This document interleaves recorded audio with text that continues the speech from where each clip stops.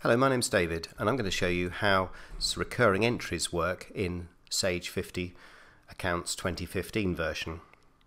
You'll see on screen the bank area of the program, which is where the recurring entries have been for many years. And if we come across to this and click on the recurring items button, there's a list of any recurring entries that have already been set up is on screen. If I just show you how we might add a new one. If we go to add, then we have various different transaction types.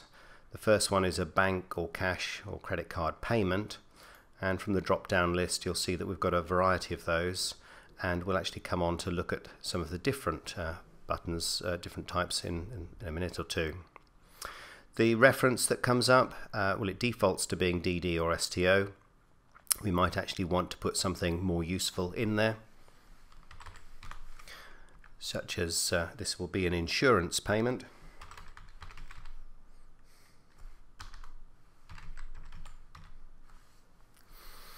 And I want this to recur every month, and I'm going to leave this as perpetual by putting in a 0 in there. If it was something like a hire purchase repayment that I knew that I had 24 payments to go, then I could put the number of required postings in there and it would simply stop when it got to the end. The next thing to enter is clearly the amount and the tax code.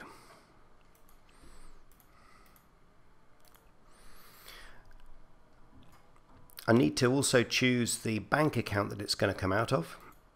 So in this case, my current account, and also to choose my insurance nominal code.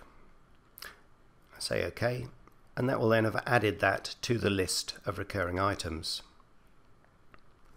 Now, I mentioned that there are other things other than just bank payments that we can put in here, and this is incredibly useful for recurring journal entries that we might want to include in our accounts.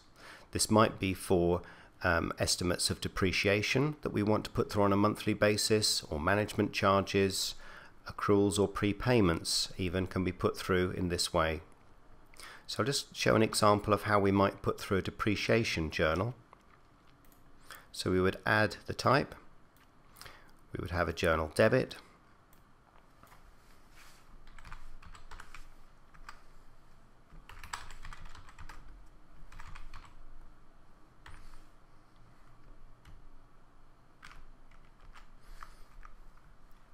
and again this will go through every month,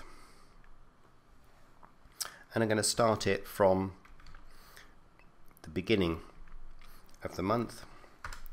My demo data is rather historical, so just putting in a different date there, and in this case I'm going to say that I want it to work for 12 months just for the year, and then I'll have a chance to review the amount.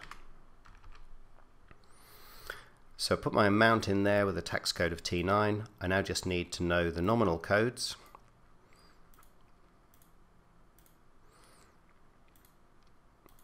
So my debit entry is going to go to depreciation charge in the profit and loss account.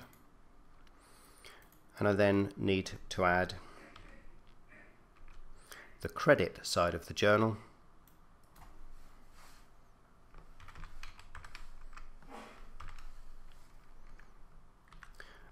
And make sure that I put in the same details there.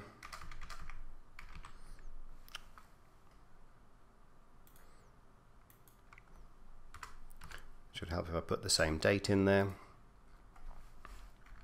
Again, 12 postings.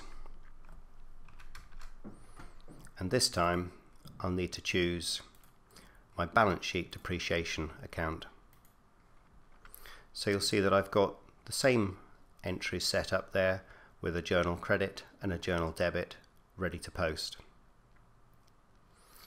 And in this way, when we go into the program, once the date is past the next posting date, we'll be prompted to say you have recurring entries due, and that will be the same as bringing up this list of recurring entries to be posted, which will include our depreciation journal and any other recurring entries that are due to be put through, and simply clicking on Post will make those postings onto the system.